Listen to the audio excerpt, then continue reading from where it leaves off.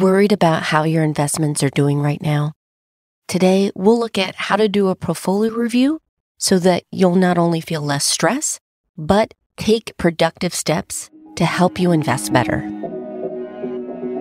Welcome to Simplify and Enjoy, the podcast and community focused on helping families have less stress and more options through minimalism and financial independence. I'm your host, Elle Martinez. This podcast is sponsored by Coastal Credit Union. Coastal's mission is to help you live a better life by offering you a better way to bank. Find out how at bankbetter.org. If you've been following the news, especially finances, it can be pretty scary right now. It seems like all the headlines are focused on high gas prices, how inflation is affecting basic goods, and how volatile the market is right now. We're in a bear market, which, if you're not familiar with the term, means that there's been a decline of 20% or more from recent highs. While staying on top of the big threads of what's going on is good, being too tuned in to the news can backfire. Look, I've been writing about personal finance for almost a decade and a half, and I can still get a bit anxious about it. This is where doing a portfolio review can help. When we're doing our monthly reviews for our money dates, we get a snapshot of what's going on with our accounts to make sure everything's moving along well. But a few times a year, around once a quarter for us, we'll also look at our investments more closely. It's like a financial checkup that's beneficial for our finances for sure, but believe it or not, our marriage. For us, this is an opportunity to hit pause, just sit down and really talk about what's been working and what's not working with our family finances. We can also take a step back and discuss the big picture about what we want to do in the near future and then long term. It's a low-key but productive way for us to stay on top of things, and I want to show you how you can do it too. In this episode, we'll dive into why less is more when it comes to portfolio reviews, what questions to ask to make sure you're on track, and things you can do to improve your portfolio. We have a lot to cover, so let's get started. Let's start off with the good news. You don't have to constantly check and hover over your portfolio to successfully invest. In fact, according to the data, you're more likely to do better with less frequent reviews. Why? Because human nature tends to push us in the direction of tweaking and fiddling around with buying and selling our investments. It makes us feel better because we're doing something, but it can actually hurt our portfolio's performance. Instead, checking it less, whether it's quarterly, twice a year, or even once a year, may be a smarter money move, especially if you have an investment plan in place and you've automated your contributions. When I say investment plan and strategy, you might be thinking of something complicated. And yes, I do know some people who have very complicated rules to their investment plan, but it doesn't have to be that way. An investment plan simply is that. It's a plan on how you want to allocate your investments. What you're trying to do is reach your goal and minimize risk. So there's different goals that you can have based on your timeline. If retirement is further away, you can be more aggressive about growth. But if you're a few years out from retirement, you might be more interested in preserving what you have. Now, there are a ton of different ways that you can invest, and there's so many different models out there. I'll share a few of my favorites in the show notes, such as David Swenson or J.L. Collins. But the idea behind many of these is that you're diversifying your investments across different sectors and different types of investments. We're talking about mixing up equities, you have real estate, bonds, and the percentages do vary based on the model you're using, but you're not putting all your eggs in one basket, so to speak. Because year to year, if you look at returns, certain sectors are superstars and they do great, while others lose money. But by having it spread across different ones, you can use index funds for this. You're minimizing that risk while still seeing some long-term growth. If you're unsure about which investment plan or strategy will fit you, this is where I really think you need to take the time to research.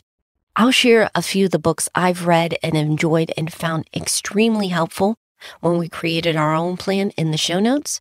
This is also an opportunity to meet with a CPF, a certified financial planner, who can sit down and tailor a financial plan, including your investments, that fits your goals and timelines.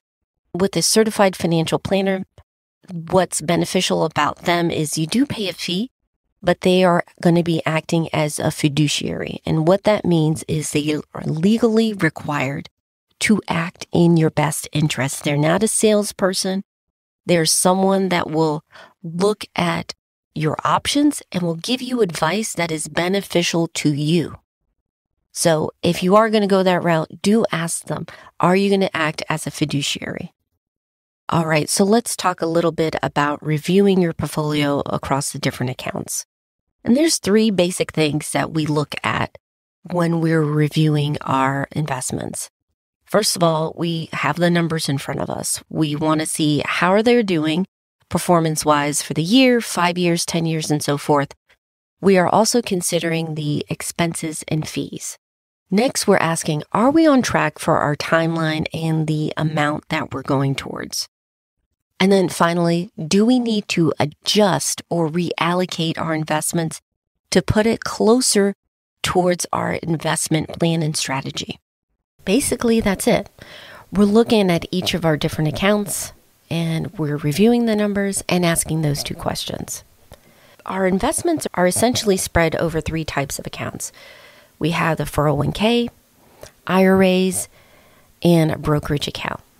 With the 401k and IRAs, because they are geared towards retirement, we're looking at a timeline further in the future, so we're more aggressive with our investments.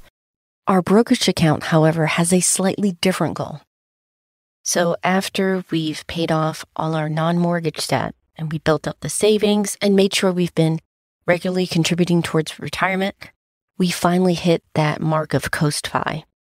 So now we're considering having more options or flexibility with careers and get into volunteering more.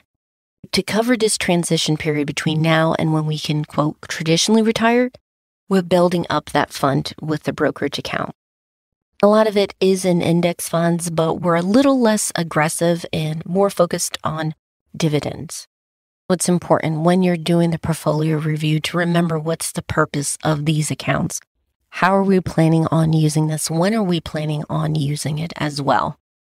When I was looking at the charts, looking at the performance, when you see year to date, it could be a bit discouraging, especially this year. But if you pull out the window to 5 years, 10 years, a lot of times you'll see that you've made a lot of progress in that time period. Taking a step back, looking at the big picture can help give you that perspective and reduce a lot of the stress. Depending on your situation, there may be a reason for you to change things up with your portfolio. Some of the more common reasons I've noticed is that better investment options are available. So with your employer in the 401k, they may change providers, or even the provider starts offering more investments. While the amount of different investments might not matter to you, sometimes within that space, there's some low-cost, very well-performing index funds. With index funds, you benefit in a few ways in that you get that diversified investment with one thing. You can put your money in that index fund, for example, if it's tracking the S&P 500, and you get lower costs than an actively managed fund. So that's something to look into if you see that there's an investment that is a better fit for your goals and that can help you diversify. Another thing I've noticed with families is they just have so many different accounts through the years. It can be quite a chore to check out all the accounts, log into everything. That's why I believe it's great to have kind of a dashboard for all your finances, whether you use a tool like Personal Capital, Tiller, Mint, however you want to do it, where you could at least see the balance regularly. Then also consider consolidating your accounts where it made sense. You can use a service like our partner Capitalize, where you move your old 401ks over to a rollover IRA. What I love about having the money in an IRA is that you can have many more options. You have control over the different investments that are available to you. Finally, you may discover that you're not happy with your investment plan and strategy. Maybe it doesn't align with your goals, your timeline, or you discover, for example, in this market, you just aren't as risk tolerant as you thought you were. So you might want something that's a little more conservative when it comes to investments. Any of these cases, I would suggest talking with someone more experienced, preferably someone like a certified financial planner, to make sure that you're making a decision that's objective and makes sense for you. I want you to feel comfortable with your family's financial goals and plans to get there, and that includes your investments. If you're like us, you probably have quite a number of accounts between the two of you, including your old 401ks. It can be difficult to stay on top of everything, especially when your old employer switches providers, which is what happened with my husband. Here's where our sponsor, Capitalize, can help. Capitalize helps you find and roll over an old 401k into an IRA of your choice for free. They handle the entire process. And yes, that includes calling your old employer or the 401k provider on your behalf. If you're ready to make managing your old 401ks much easier, find out more at simplifyandenjoy.com/capitalize. Before we wrap up, I want to focus on a few key takeaways I picked up while preparing for this episode. The first is, if you haven't already, make sure you have on paper or digital form a written plan for your investments along with your goals. This is going to help you when you do your portfolio reviews because you have something objective to measure against. And you can do this yourselves when you're periodically, maybe by the quarter or mid-year, doing those checkups, or if you're meeting with a financial planner, having something that you could look at and say, am I meeting that standard? Am I moving closer to my goals? Gives you a better way to measure your progress and see what you need to do to improve and adjust. The second takeaway is don't forget to look at the big picture. And I'm talking on both sides. I'm talking about the progress that you're making yourself with what's going on around you in the situation. But then also when you're talking about investments, just remember, while year to year things may be volatile, historically the stock market has been increasing. I completely understand that it can be unnerving and a bit scary when you're following the headlines daily about how the stock market is doing. But arming yourself with information and seeing the numbers long term can give you a bit of perspective and help you stay focused on your plan. Finally, focus on what you can do productively now. You may discover during your investment portfolio review that there are certain things that you can adjust that would align your investments closer to your plan and goals. For example, your current employer may have better offerings in their 401ks for investments. So moving your money to those may make more sense. On the other hand, if you have older 401ks with previous employers that you're having a hard time tracking, you may find that it would be much easier to take all of them and roll them into an IRA. Our partners at Capitalize can help you out with that. They can walk you through step by step, including taking care of some of the paperwork, finding where those 401ks are now, and making sure that the process goes smoothly. So definitely check it out. It's free, and it's one less thing for you to stress over. I know with everything going on in the news, it can sometimes feel better just to vent or maybe get some encouragement or questions.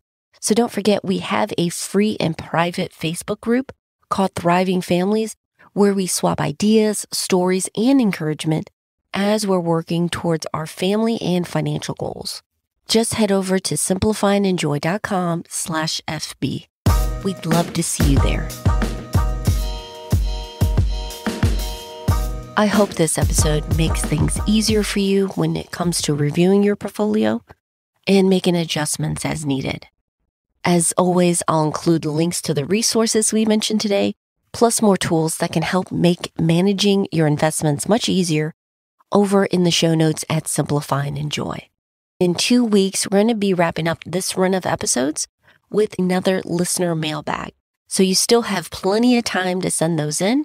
I'll have links in the show notes where you can either leave a voice message, or if you want to be anonymous and send in your question, I have a form there too. Next week on the podcast, I'm going to be doing something a little bit different. These past 6 months, I've been running a money experiment, and I want to share the results with you. If you're curious about what it is and want to get a sneak peek, don't forget to subscribe to the newsletter. Just head over to simplifyandenjoy.com/listen. I love chatting with you, and the newsletter is the best way to stay up to date and get previews like this about things that are coming up on the show and site. Our music today came from Staircases and by various artists over at Audio. Finally, and most importantly, I want to say thank you, not just for listening, but for being a part of the community. Every tweet, review, and post you share gets the word out so more families can simplify things and enjoy what truly matters. I hope you have a wonderful week. Take care.